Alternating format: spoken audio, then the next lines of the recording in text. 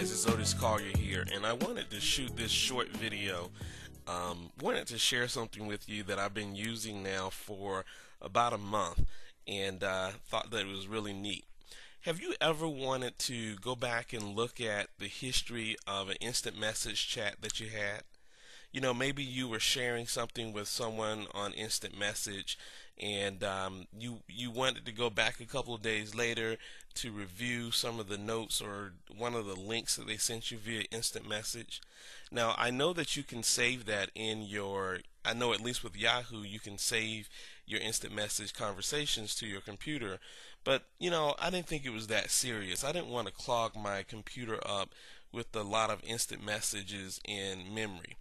But I came across this site that allowed me to basically store all of my instant messages virtually on their server. And so I thought, man, that would be cool to be able to store my conversations on another server somewhere. And so I can't pronounce this. It's Simkl.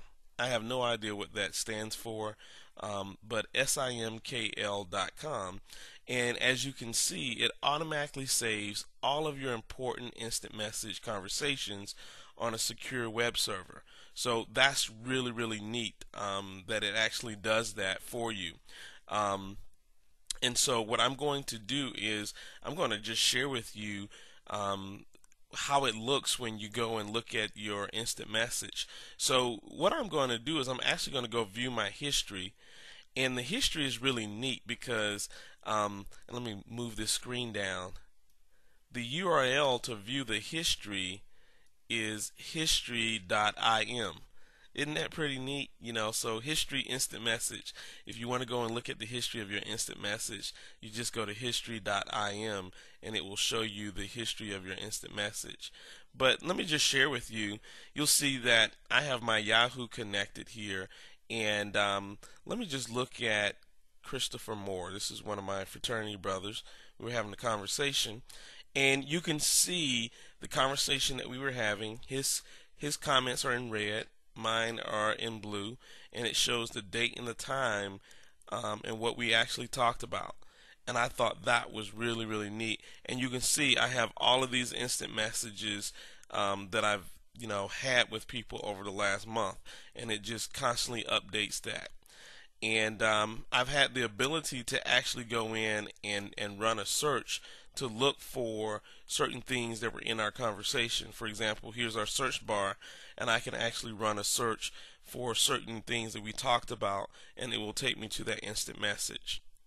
Now, to set it up is very, very easy. I'm going to go here to settings, and I'm going to show you how I actually set this up. Okay, you can use this with Yahoo, MSN. There are several different instant messaging clients that you can use this with, but I'm using this with Yahoo, and these are the instructions that they sent me, which are very, very simple. So, I'm logging into my Yahoo account, and it tells you to go up to the messenger and click on connection preferences. And then over here to the right, what we'll do is they'll give you a proxy code and give you all the information right here for your server name, your username, and the password for your proxy code. They'll give you all that information to log into your to put into your instant message tool on your browser. And then once you do that, you just save those settings and it constantly records it. I mean, it's that easy.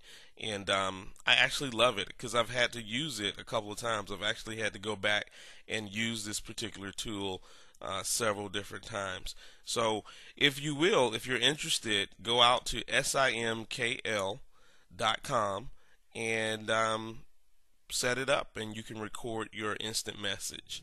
Well, that's all for now, and I'll chat with you soon. Bye.